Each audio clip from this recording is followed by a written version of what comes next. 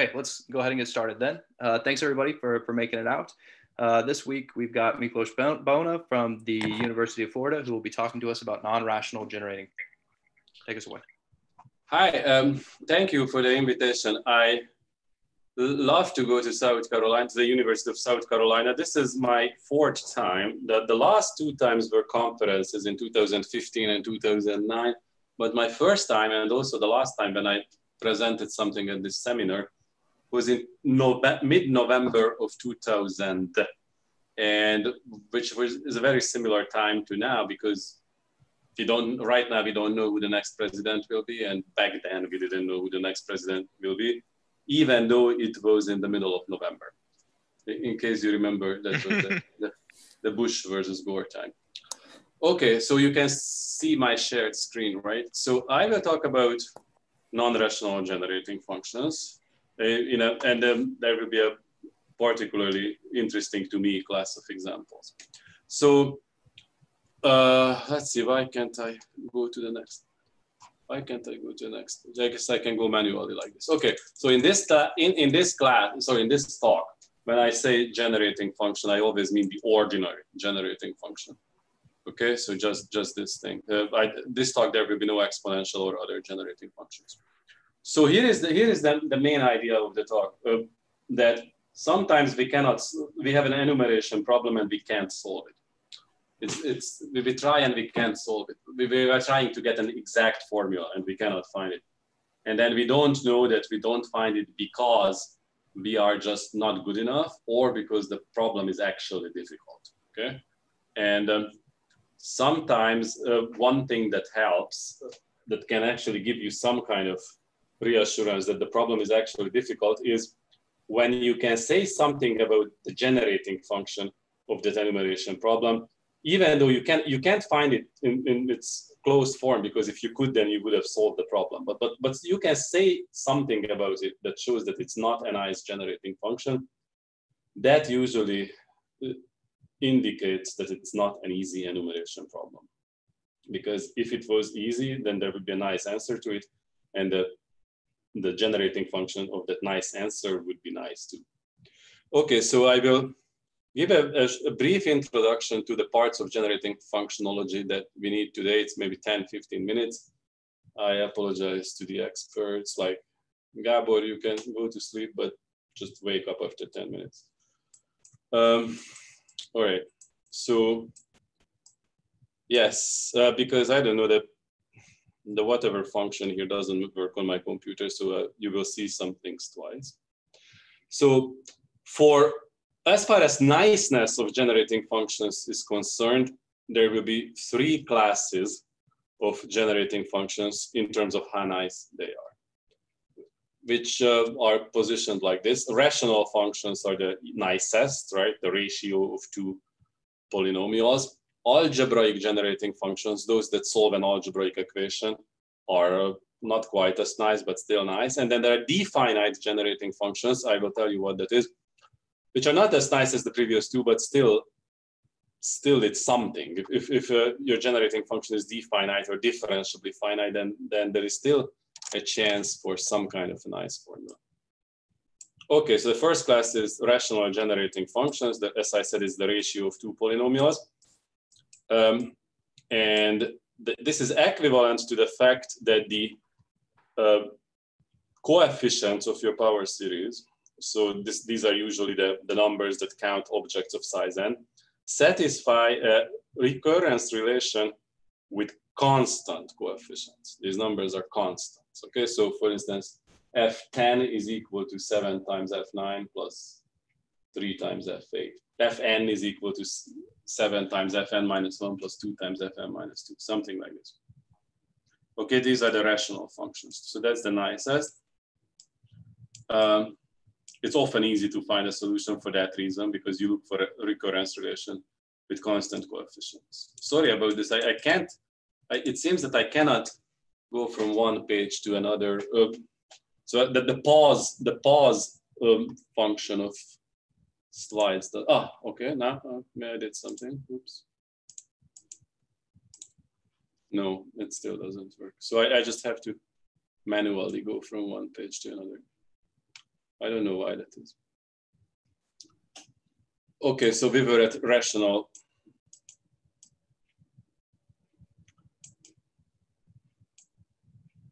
Okay, so then the next class, a little bit wider class of power series, is algebraic generating functions, algebraic power series. So we say a power series is algebraic if it solves a polynomial equation like this. So if a power series is not algebraic, then it's unlikely that you will have a super simple formula for the coefficients, but there can still be a formula. Just it won't be. It will contain more than just the four basic operations and roots. Also, the other problem with algebraic generating functions that there is not an easy, sufficient, and necessary condition for the coefficients. So remember, above I said that if a power series is rational, then its coefficients satisfy a recurrence relation with constant coefficients. For algebraic power series, I cannot say such an easy equivalence. Okay. Everything that's rational is also algebraic, namely of degree 1, because then it satisfies a polynomial equation with degree 1, namely you multiply your rational function with its denominator and you get the numerator. And then there are those definite or differentiably finite power series. Okay, so the way to define this is the following. Take all the derivatives of your power series, and that certainly spans a vector space over the field of rational functions. And if that vector space is finite dimensional, then you call your power series D-finite or differentiably finite. So for instance, e to the z is D-finite because all its derivatives are e to the z. So that vector space will have dimension 1. Cosine z, because it's every other derivative is cosine and every other derivative is sine. So that will have, the vector space will have dimension 2. Or ln 1 plus z. None of these are algebraic, as it can be proved, but they are all D-finite. So on the other hand, it can be proved, it's not completely trivial, but it's not difficult either, that algebraic power series are D-finite. It's in the Stanley book, Enumerative Combinatorics, Volume 2, Chapter 6. So D-finite power series are bigger. That class of D-finite power series properly contains that of algebraic power series. Now, remember I said that for algebraic power series, it wasn't easy to say what is true for the coefficients, but for D-finite sequences, it is. So a sequence is called polynomially recursive. So it's not a sequence, it's not the power series, it's a sequence of numbers. It's called polynomially recursive or p-recursive if it satisfies a linear recurrence relation, this time with polynomial coefficients, okay? So for rational functions, the coefficients in the recursion had to be constants. Here they have to be polynomials, okay? So there is at least this aspect in which D-finite power series are nicer than algebraic ones. So you could say at this point, sometimes people ask if I can give an example of a problem whose solution, of a simple problem whose solution is a sequence which is not polynomially recursive or whose generating function is not D-finite. And my answer is the Bell numbers, the number of all partitions of the n-element set, right? Its generating function is e to the x minus 1. And the Bell numbers do satisfy a recurrence relation, but it's not with a constant number of terms. This k is, you can't fix that, so that keeps growing. The Bn can be obtained as n choose I times bi and sum that for I goes from 0 to n. And that's not a lot here. Here this k has to be fixed. Okay, so, all right, these are the 3 classes of power series I wanted to talk about. That's in order to put the rest of my talk into context. Okay, so now back to my main topic of non-rational generating functions. So let's say that you have an enumeration problem that you can't solve. And you wonder that maybe this is difficult, and maybe I could prove that it's difficult by showing that it's, at least the generating function is not very nice. I mean, it would be greatest if you could prove that the generating function is not even d-finite, but that is very difficult because there are very few methods to prove that something is not d-finite. Maybe I will talk about that later.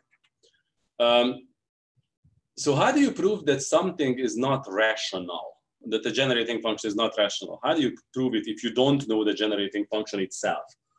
You don't know the generating function itself, but how can you maybe know enough about it to prove that it's not rational?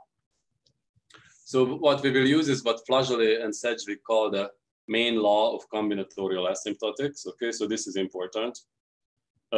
If you have a combinatorial generating function, meaning that all the coefficients are non-negative real numbers, then the exponential growth rate of the coefficients is equal to 1 over r, where r is the radius of convergence of f around 0. Okay, so this you kind of learned this in calculus, but this is what we will need today. For combinatorial generating functions, there are nice properties sometimes that are not true in calculus in general. Okay, so the notion that you might not know is supercriticality. This was, as far as I know, first introduced in the Flageolet-Sedgwick book, though maybe it was in some papers before, but there the theory is developed. So that's the supercriticality, that's a property of a relation between two generating functions, okay? So let f and g be two generating functions with non-negative real coefficients that are analytic at 0. Let's say that g0 is 0. And let's say that f and g are related to each other like this. I will mention soon that this is extremely frequent in combinatorics. This happens all the time, that two generating functions are related to each other like this. Then this relation is called supercritical if when you put in the radius of convergence of G into G itself, what you get is bigger than 1. Okay? So let's see what this means. Well, it has an analytic meaning and a combinatorial meaning. So what is the analytic meaning? So I put in the radius of convergence here, and if it's bigger than 1, that means that sometime earlier it was equal to 1, right? Because G is a combinatorial generating function. So if you put in a smaller number, then you get a smaller number. So it's monotone in Z. So if G at Rg is larger than 1, then there's a smaller number alpha, where G of alpha is equal to 1. Hence, this denominator is 0. Hence, this function f has a singularity. So f has a singularity before G does. So in other words, the radius of convergence of f is smaller than the radius of convergence of G. And therefore, the exponential growth rate of the coefficients of f is larger than that of G, right? Because I said that the exponential growth rate was the reciprocal of the radius of convergence. So if f and g are connected by this very frequent relation, then the coefficients of f have a larger growth, strictly larger growth, exponential growth than those of g. Is this clear?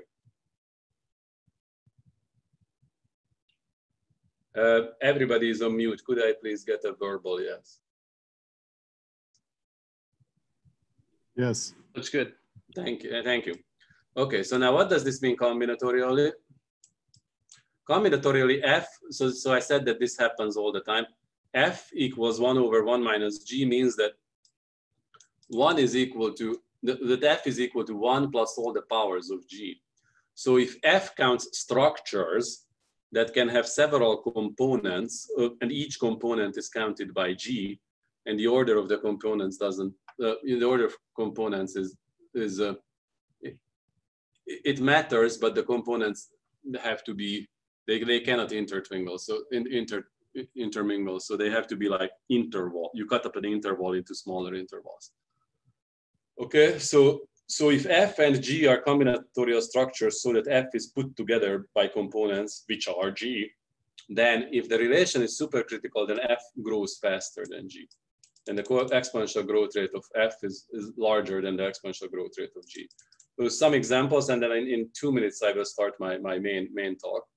Okay, so for instance, if f is the generating function for the number of ways to tile a 1 times n hat with red and blue tiles of size 1 times 1 and 3 kinds of tiles of size 1 times 2, then gz has this polynomial generating function, implying that its convergence radius is infinity. So of course, g at infinity is bigger than 1. And therefore, the relation is supercritical. And indeed, f has this generating function, which in that the coefficients can be, you can compute that the growth rate of the coefficients. It's something like 3, but it's certainly not 0, right? In G, the growth rate of the coefficients is 0 because there are no coefficients larger than the second one. But here the coefficient, this has growth rate about 3 to the n. Another example is let f be the number of ways to split a semester into n days of non-empty segments, and then choosing 1 day for a class social in each segment. Then gz describes what you can do in 1 segment. If your segment has m days, then you can make m choices. So this is your generating function for g. Okay, clearly this has exponential growth rate 1, but f has this generating function, which has exponential growth rate 2.618. Right, it's the square something. This has to do with the Fibonacci numbers. Okay, now let me give you a famous example which is not supercritical, and we are getting close to a real subject of the talk. Well, okay, so that's gonna come too, but so sorry, there's different slide coming first. If G is rational, then this relation is supercritical. Okay, so you can see where I'm getting with this. In order to prove that something is not rational, it would be enough to prove that this relation is not supercritical. And that we will do later today, right? Because if G is let's prove this theorem first. So there are 2 cases, either G is a polynomial or it's not. If G is a polynomial, then it's convergent everywhere. The convergence radius is infinity. So G at infinity is of course bigger than 1. So yes, that's the condition for supercriticality. So the relation is supercritical. Otherwise, if G is a rational function that is not a polynomial, then it has at least 1 singularity, and all those singularities are poles. What do we know about poles, right, from complex analysis? That around the pole, and this is important, this will be the punchline later, that around the pole, the function goes to infinity, which is not true for other type of singularities, so not necessarily true anyway. So, right, so G at RG is infinity, which is again bigger than 1, completing the proof that this relation has to be supercritical if F and G are rational. In fact, if one of them is rational, then the other is necessarily rational. Okay, so therefore, as I said, if you want to prove that some generating function about which you don't know much is not rational, it's enough to prove that this relation is not supercritical. And the way to do that, one other way to do that is to show that F and G have the same convergence radius, or the coefficients have the same exponential order, right? Because we argued before that if the relation is supercritical, then F grows faster than G. So if they have the same growth rate, their coefficients, then the relation cannot be supercritical, so the functions cannot be rational. Okay, that will be my punchline. So a famous example of a non-supercritical relation is the Catalan numbers, where F is this famous generating function, which can be obtained this way from G, where G happens to be Z times Fz. And because in this case, G is just Z times Fz, wherever F has a singularity, G has a singularity. So they both have dominant singularities at 1/4. So the relation is not supercritical because F and G have the same exponential order. The coefficients have the same exponential order. F and G have the same dominant singularity, whereas if the relation was supercritical, then F would have a smaller dominant singularity. All right. Okay, so that was the intro talk. So if you were sleeping, this is a very good time to wake up. Okay, now I start applying what I said. Permutation patterns will be my main example because I work on them a lot. They are widely studied. Their generating functions are mostly unknown. There are just a very, very few sporadic cases when you actually know what the generating function is. And there is a long-standing difficult conjecture about their generating functions, which I will not solve, but I will go a long way. I mean, long way, who knows? I will make a step towards it. Okay, so the next 2 minutes are maybe the most important for the rest of the talk. But I'm just trying to get to a figure here, which is worth 10,000 pictures. So yeah, if you came with the idea that you will pay attention for 5 minutes, then please make it these 5 minutes, because otherwise the rest will be unenjoyable. So we say that a long permutation like P contains a smaller permutation, in this case Q, if you can choose entries in the big one, which don't have to be in consecutive positions, but they relate to each other the same way as the entries of the small one. So 5, 8, 6, that's the same pattern as 1, 3, 2, because the first entry is the smallest, the second entry is the largest, and the third entry is the middle one in size. So in this case, I can say that this long permutation P is decreasing case. So for short patterns, that is, if Q is of length 3, then it is known, it's not trivial, but it's like an advanced undergraduate exercise or beginning graduate exercise, that if Q is of length 3, any one of the 6 patterns of length 3, then the generating function, then the number of permutations of length n avoiding Q is the Catalan number, which has this generating function, which is algebraic. After that, so when once Q is longer than 3, it's no longer true that the number of permutations avoiding Q doesn't depend on Q itself. So it's no longer true that that Q can be any pattern of length 4, for instance, and A and Q will always be the same. It's very far from being true. Otherwise, there wouldn't be this field of pattern avoiding permutations. So here is one example. This is my result from 1996. The story of this is that I already handed in my thesis, and then I found this result. So I withdrew the thesis so I could put this in. I was so happy about it. So if Q is this pattern of length 4, then this is the generating function, which is again algebraic, not rational, but algebraic. While there are 24 patterns of length 4, there are only 3 that are inequivalent, and this is one of them. This is the biggest equivalence class, and the only one for which the exact form of, well, kind of, the only one for which the generating function is known in this sense that I can describe it like that. Okay, I said that the other exception when something is known about the generating functions of pattern avoiding permutations is when the pattern is monotone. Then it is known that the generating function is differentiably finite. However, if k is larger than 2 and it's even, then it's not algebraic. Okay, so in particular for length 4, 1, 2, 3, 4, the generating function is not algebraic. And that's surprising, right? Because I could tell the generating function of this one. So the monotone pattern is not the nicest because this one has an algebraic generating function and the monotone one doesn't. Okay, how do we prove that those generating functions are not algebraic? Because we have a good estimate of their size. And there is a theorem that says that if a power series is algebraic and the growth rate of the coefficients is alpha to the n over n to the k, then that k has to be an integer and a half. It cannot be an integer. And that would happen in the case when k is even and more than 2. So those functions don't have the right growth rate, and that's why they are not algebraic. And that's about the only way that we can tell that something is not algebraic as far as pattern avoiding permutations go. Otherwise, of course, there are other results. Okay, so what do we know about the size of pattern avoiding permutations? There's a celebrated theorem. It was the Stanley-Wilf conjecture.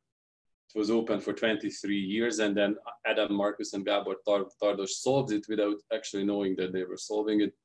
They proved that this number, the number of permutations of length n that avoid a given pattern Q, is less than a constant to the n. They solved a theorem, a Füredi-Heinel question from matrix, extremal matrix theory, and that happened to imply this result. So this result was very difficult to prove because if you think about it, this is a very, very ambitious statement, right? There are n factorial permutations of length n, and only a constant to the n of them avoids Q. So very, very little. So most methods of most probabilistic methods are not fine enough to prove that something is that small. Nobody knows what the best value of that constant is. There were conjectures, and then they were disproved. The conjectures somehow said that the value of the best constant should be a polynomial function of the length of the pattern. But that was disproved in 2013 by Jacob Fox, who showed that there exist patterns where it's the constant is an exponential function of the pattern length. So now we don't even know what to conjecture. Yes, there are explicit formulas for these two in terms of numbers, but that for the monotone one doesn't mean a nice generating function. Okay. All right. Yeah, I said that. So yeah, and so yeah, let me tell this because this will be another punchline. So remember I said before that for patterns of length 4, there are really only 3 non-equivalent cases. This one, and 1, 3, 2, 4. For these two, we have an exact formula for the number for these numbers. However, for 1, 3, 2, 4, it is wickedly difficult. So we don't even know the exponential growth rate better than a factor of 2 and 2.6 or something. So we know it's bigger than 10.8 and smaller than 13.5. So this is just a really, really difficult question. Doron Selberger says that maybe even God doesn't know what is the value of A10001324.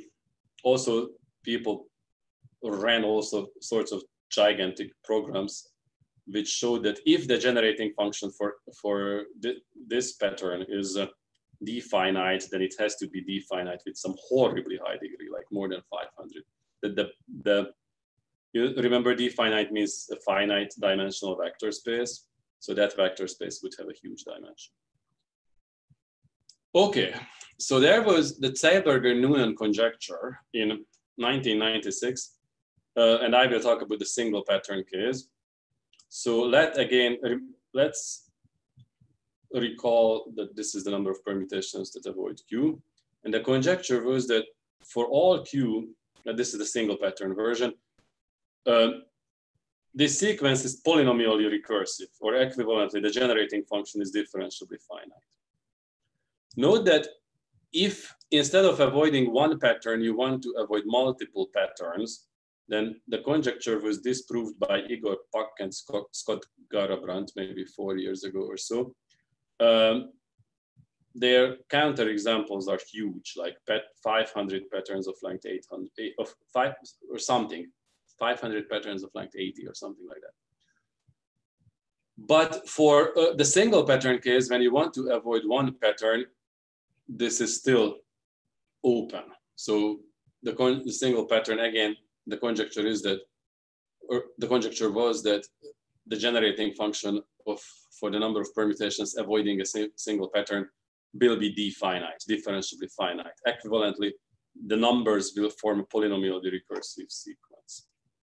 And so what I will do in this talk is that no, I can't decide a question whether they are d finite or not. But I can prove that for the overwhelming majority of patterns, the generating function will be not rational. Okay, so for all patterns except like 1 over n squared of them. Also, it will be funny to see what's the first permutation for which I cannot decide a question.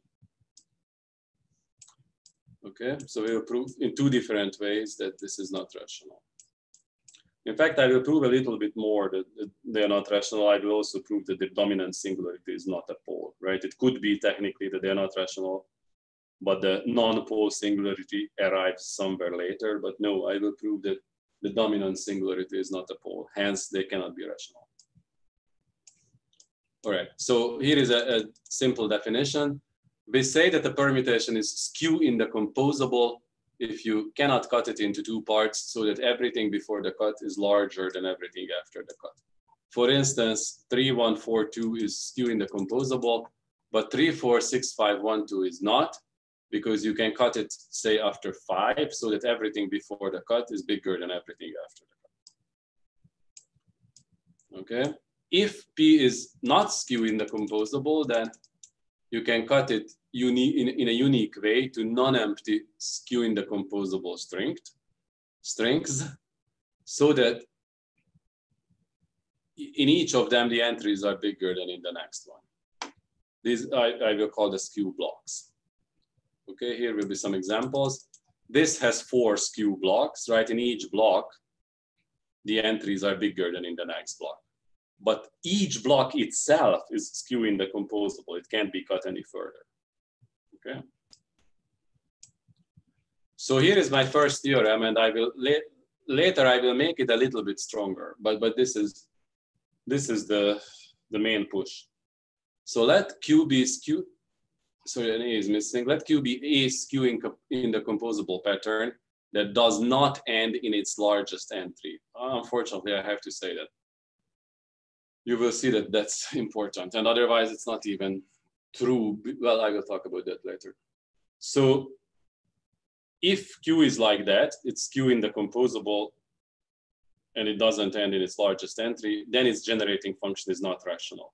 By the way, almost all permutations of a given length are skew indecomposable and don't end in their largest entry. So these are numerically not big restrictions.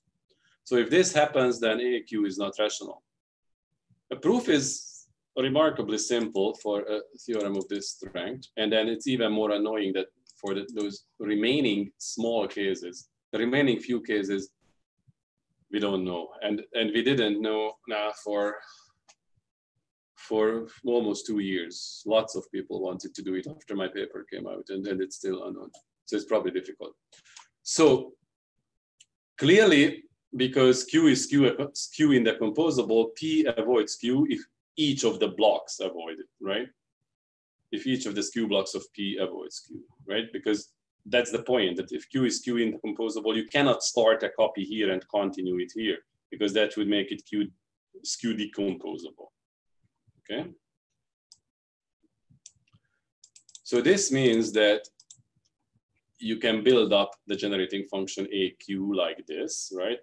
A Q avoiding permutation can be put together from skew indecomposable Q avoiding permutations so that you place them like this.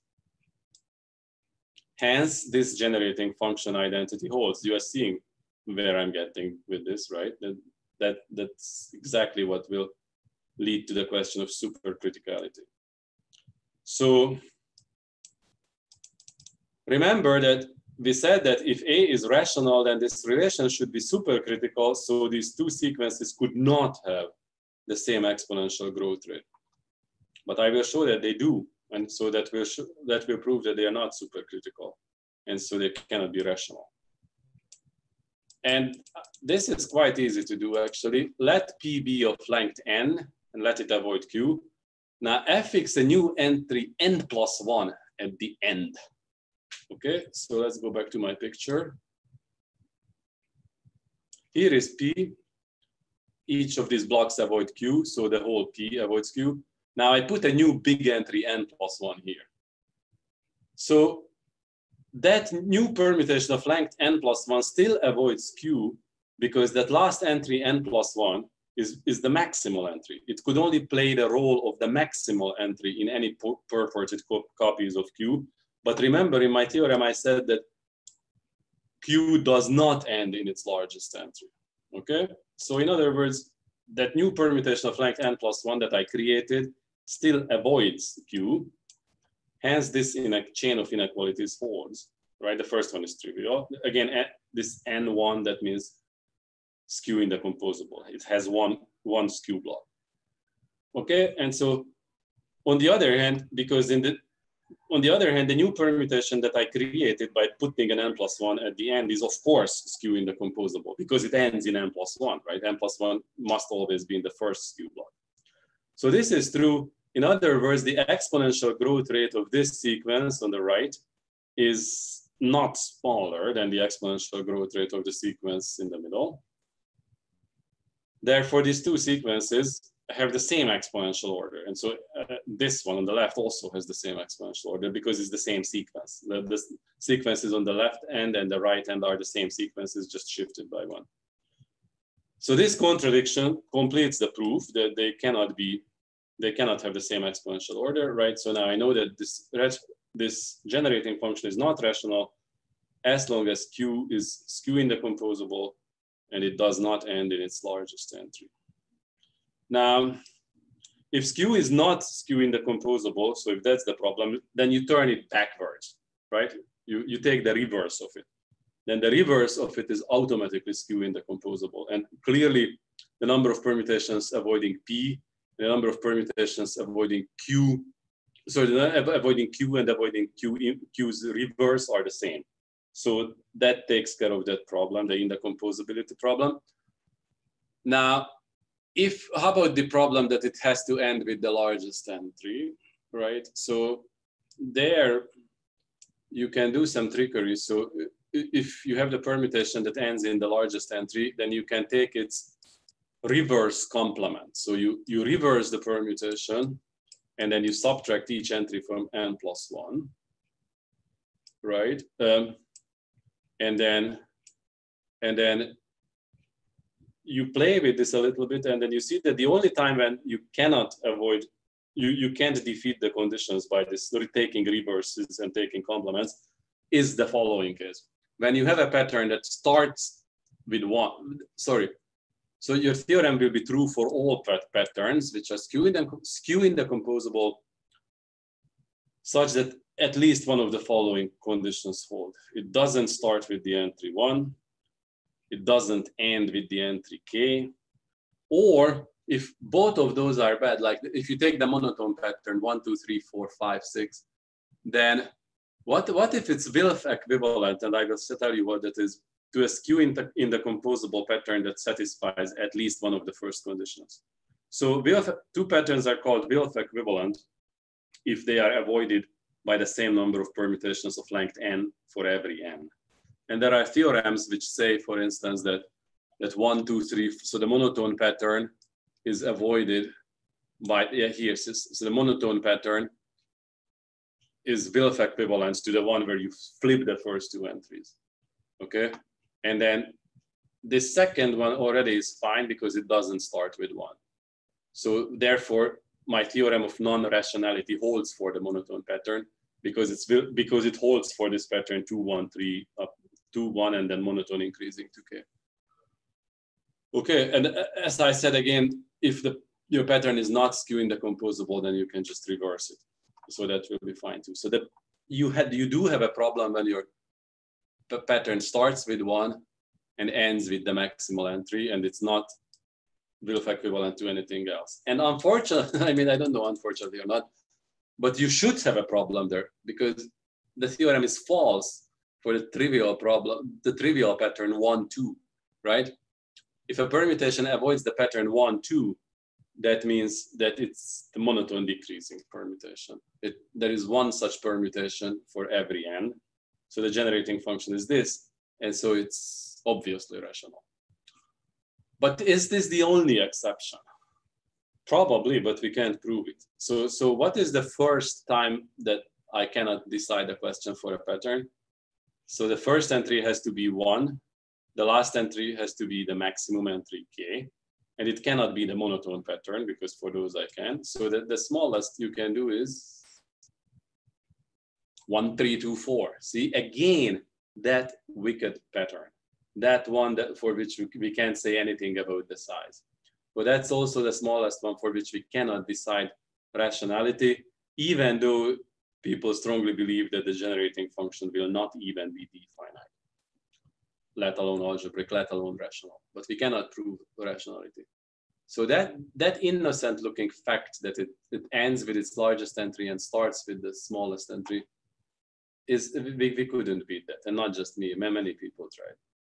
Let me show you a slightly different proof because it has its own advantages and it's not very difficult from here.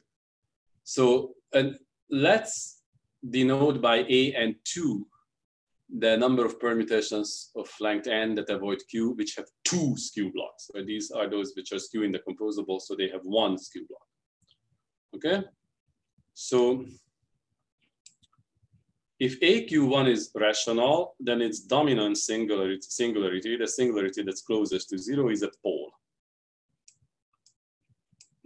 Okay, so if it's a pole, then around the pole, as Z approaches that singularity, the function converges to infinity or diverges to infinity. So if A, which is a monotone increasing function, converges to infinity at that pole, then somewhere before that there is a point where it's bigger than 1, right? All the coefficients are non-negative. Sometime before you reach infinity, you will get bigger than 1, but you will still be finite. You will still be within the convergence radius. There, a contradiction occurs. What do we know about numbers that are bigger than 1? What we know is that if you square them, they go up. Okay, so their square is bigger than themselves. So take the square of your power series, your generating function for skewing the composable permutations.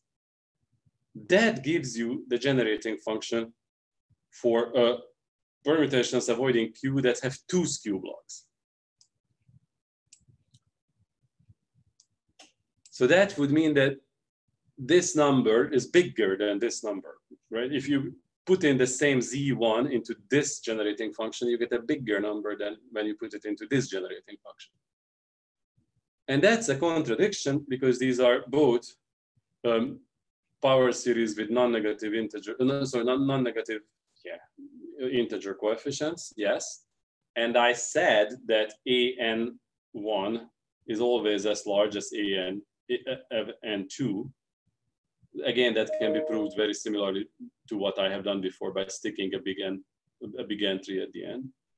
So that's a contradiction because this long chain of inequalities shows that the left is at least as large as the right.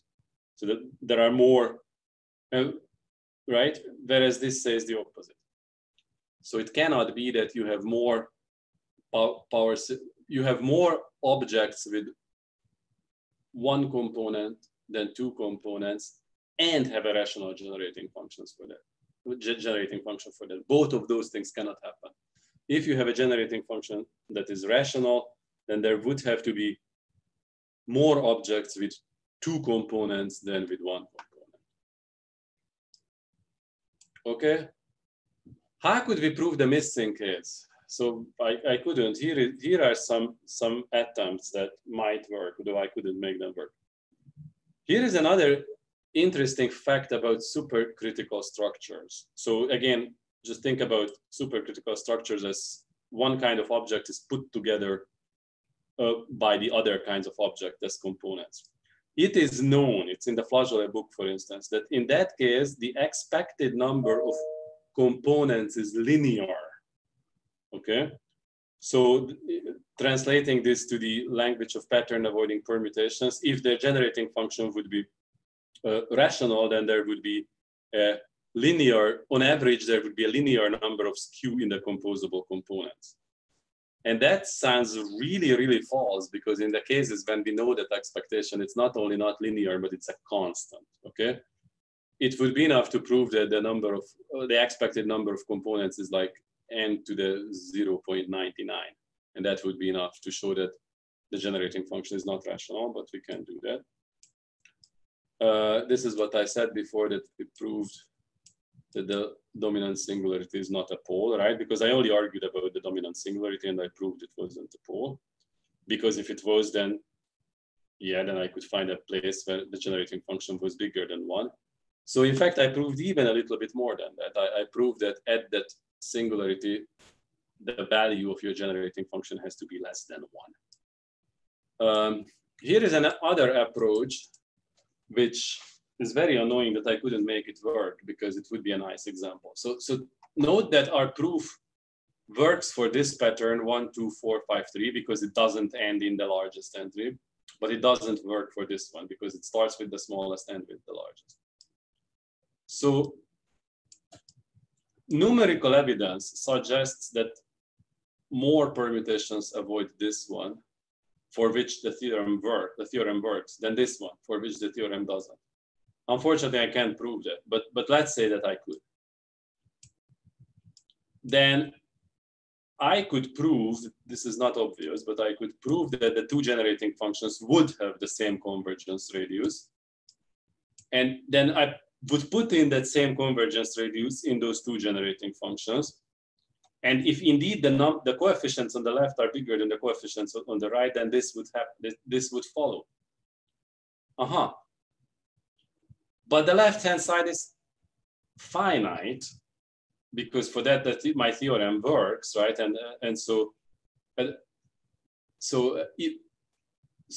remember I said that when you put in the dominant singularity in a generating function for which the theorem works, you have to get a number less than 1. So at most 1. So this would be a number which is at most 1. So this would be a number which is at most 1. So that R could not be a pole for this generating function AQ2, right? So that would work nicely. Finally, and this is the last thing I will just mention, that in his book Enumerative Combinatorics, Volume 2, Richard Stanley lists 6 general families of combinatorial objects, very wide ones, that are counted by the same sequences, and shows that those sequences are always algebraic with some very basic assumptions. So yeah, now lattice paths, polynomial dissections, some trees, that sort of thing. And just because there's a very wide class of generating functions which is algebraic, then you could think that occasionally they will be rational, because an algebraic generating function, typically contains a big square root and under that or other root. And occasionally, if your class is wide enough, it could happen that those what happens to be, say, under a square root sign will actually be a perfect square. And then your generating function could by accident turn out to be rational. But with this method, I can prove that that's not the case. We are short on time, so I will not go through the details, but by the same kind of argument, there is a lattice path and I turn it into another lattice path, which is indecomposable because it never touches the baseline. So none of those functions which are like the go-to place for algebraic generating functions, none of those are rational. So this is all I wanted to say. I hope you found it interesting. And I also hope at some point life becomes normal and I can visit South Carolina again. It doesn't have to be in a presidential election year. Thank you.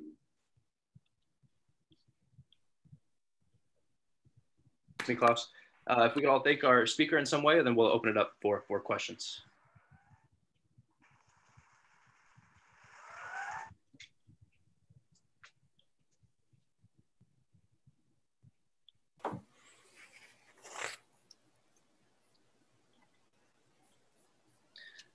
Okay, do we have any questions for our speaker? Oh, sorry, I haven't looked at the chat. Now oh, okay, just yeah, some three thank yous. Okay, so, okay, no questions. So I'm certainly looking forward to your next physical visit to Columbia. Thanks. I would like to ask a question. That there are some 100-year-old problem on which really nothing happened. This is like the stamp folding problem. So you have a horizontal string of stamps and there are perforation between them. And the question would be that how many ways you can fold this string along the perforations to a single rectangle of a shape of a stamp. And it has an even nastier version, which is the map folding problem that everybody knows, whoever drove a car and using a map. Is there anything known on those problems that are hard and they have no nice generating functions? I don't know. Thank you. I will have to look at it, because I think in this method there is a lot more than it was used for. So I will look into that. So the stamp folding problem. Stamp folding and map folding. Thank you. Yeah.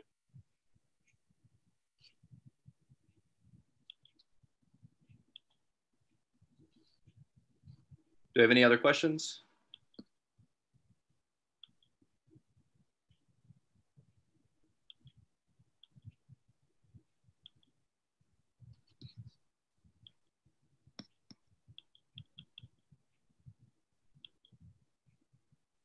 Okay, in that case, thanks again, Miklós, and have a good weekend, everybody. Bye. Bye. Bye.